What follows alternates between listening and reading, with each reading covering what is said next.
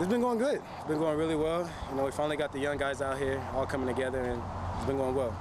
Is it these kind of things that kind of make the difference, you know, the hard work you guys put in the summer?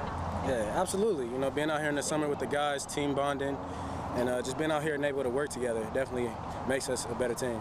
How about camp starting just a month away? Are you guys excited to get back at it? Absolutely. Yeah, I'm definitely, excited about fall camp coming up. I mean, season right around the corner, and just give us a chance to get out there with some other guys.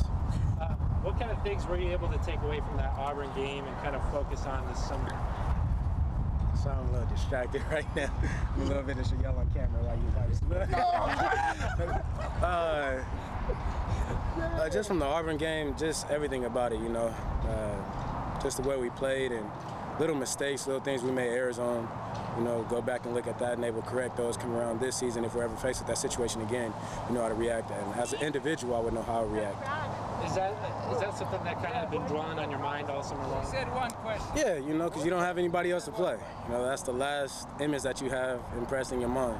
And that's a loss to Auburn. And so, yeah, it's been eating at me and teaching me at the same time. How about getting ready for LSU? That's a big game right off the bat. Yeah. I'm excited for it. It's in Dallas Cowboys Stadium, and I know all the guys around the team are ready for the game, and I know LSU's going to be ready. It should be a great game. A couple of years ago, you guys played Boise to start the game, to start the season.